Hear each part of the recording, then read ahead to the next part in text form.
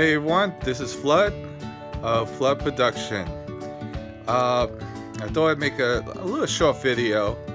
Talk about this lens I purchased from a company called UsePhoto Pro. You can find their website on usephotopro.com. If you can't afford the new lenses, but you need a lens to do certain projects when it comes to photos and things like that, or you need to use camera, whether it's film or digital, you can try them out to see if there's something for you right there. Just recently, I just bought an affordable Nikon lens. That's a total manual lens.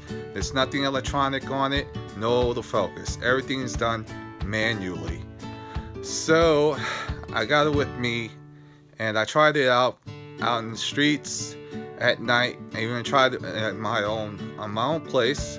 Some test shots, and I even shot a soccer team in Brooklyn.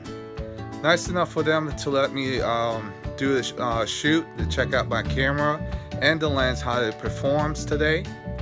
I went to B&H also before that, just because I need some accessories, which is UV filter, lens hood, and a lens cap. You know, that's pretty much it. So, talk about $40 lens and all these accessories. Cost about almost $50. Talk about nearly $100 that I spent on, for this new lens already, including the lens itself. It's so if you don't know how to check on lenses, I suggest to check out this man on YouTube.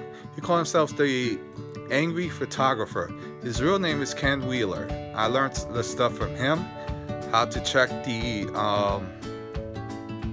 if there's a fungus, is there missing coating, if the mechanics work or they don't work, like your aperture, your focus, your zoom, if it's working properly, things like that.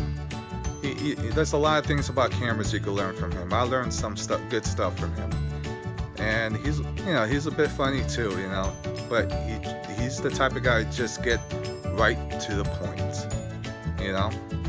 I'll show you the lens right now. This is it. It's very hard to see. This is a totally manual focus lens with a zoom of 35 to 70 millimeter. If I put on my this camera here, which is digital, it really equals around 52.5 millimeter to 105 millimeter, which is I have a zoom telephoto lens. It's pretty cool. It helped me out to use it to shoot the soccer team, which is cool. So, I just thought I'd give a little something to share. And something cool.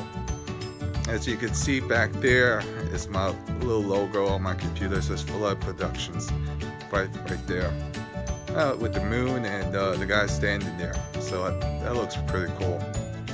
Anyway, take care, guys. Hope to oh, and one more thing, check out flickr.com on the EVE-LASQ 12 for the soccer team photos that I'm going to be working on, and see which one is going to be there.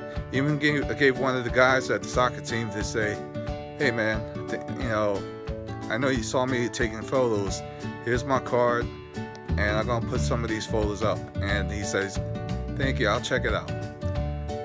Hopefully they do check it out. It'd be a cool thing. Shooting a high action game, that's really cool. Okay, everyone, I don't know what else to say, but have a good night, everyone, or good morning, whatever time you're going to see this video. All right, take care. Bye-bye.